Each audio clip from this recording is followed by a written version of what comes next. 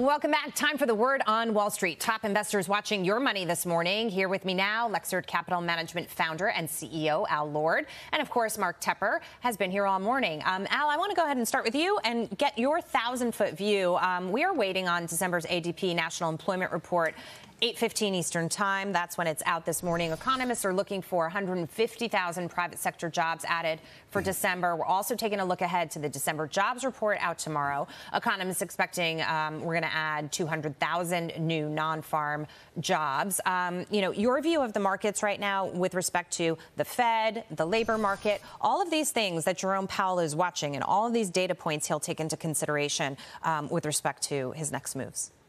Well, I think it's all about the Fed, and it continues to be all about the Fed, and how serious are they going to be about their fight against inflation. And if you look back a year ago, the Fed's dot plot had interest rates at 0.75. And obviously we're at 4.25, and we're going much higher. We now have 16 out of 17 Fed officials that are voting for a median rate above 5%. Mm-hmm. The last meeting, there was 0. So all of a sudden, their rates are much higher again. And so they've continually gotten it wrong, as has most of Wall Street. I mean, if you look back at other predictions, most everybody didn't see this coming.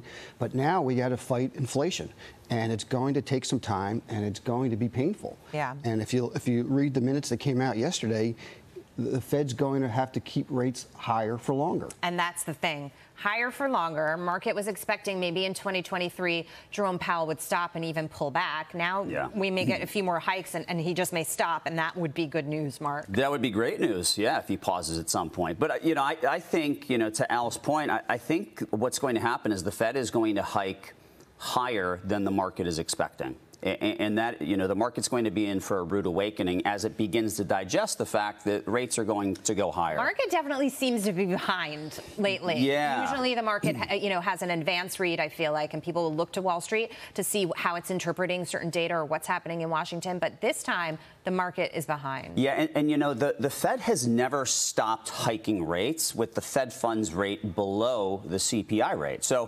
the CPI rate is going to continue to come down as they hike rates. So I don't know where that crossover point's going to be. I think Neil Kashkari just yesterday said 5.4% on the Fed funds rate. I don't know where it's going to be. I think 5.25% at a minimum is where we end up, probably higher than that. Okay.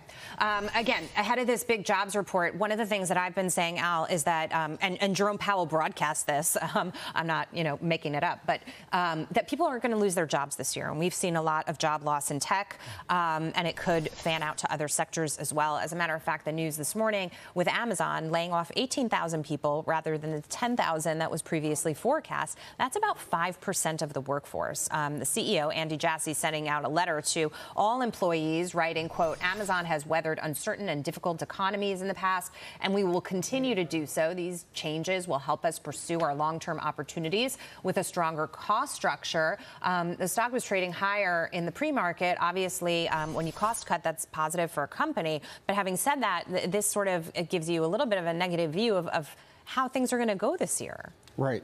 Well, the Fed's own minutes show unemployment at 4.6% at the end of the year and into 2024 and possibly 2025. So these interest rate hikes are going to have an impact. It's certainly going to drive unemployment higher. People are going to lose their jobs. And yet, as we were just talking about earlier, there are a lot of open jobs. It's hard to find people. It's hard to find qualified people. Right. And so the economy needs this. We need to get people back to work so that they can be unemployed, so that the rates can come back down. I mean, it's crazy what's happened here. But I agree with Mark that I think the rates are going to be higher than what the market expects. We now have if you look at the forward curve, we have rates, the market expects the Fed to lower rates in the fourth quarter of this year, and yet none of the Fed officials see rates coming down at all in 2023. Right, because you think about trying to get inflation from, still a very elevated 7.1% to 2%. And that is a long way still to go. It is, especially when wage inflation is a sticky component of inflation. Exactly. So the Fed has to break the labor market to get inflation under control, and they are in the process of doing that. Now, with regards to Amazon and the jobs they're cutting, let's remember that Amazon actually works with a bunch of delivery partners. So these are mom and pop entrepreneurs who go out and they buy 4 or 5 delivery vans, and they are not technically employees of Amazon. So when Amazon's cutting jobs, imagine how that's going to trickle through to all of these small business owners as well. And one of the biggest questions is, given all of the layoffs we've heard from tech companies, from the banks, and now we're getting into consumer companies as well, why hasn't the unemployment rate budged? Why hasn't it? So I'm a member of Entrepreneurs Organization and Young Presidents Organization, and I can tell you in my conversations with business owners, what they are telling me is it is a condition of labor hoarding. So small business owners at the beginning of the pandemic were boxed out from hiring.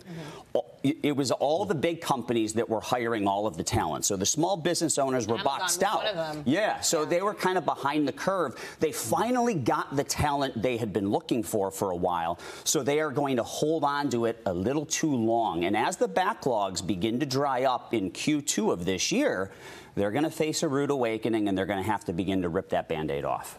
Ouch. Yeah. Okay. Well, we're going to have to leave it there. Al, Mark, thank you so much. You'll stay with us. Great to see you this morning, Al, and Happy New Year.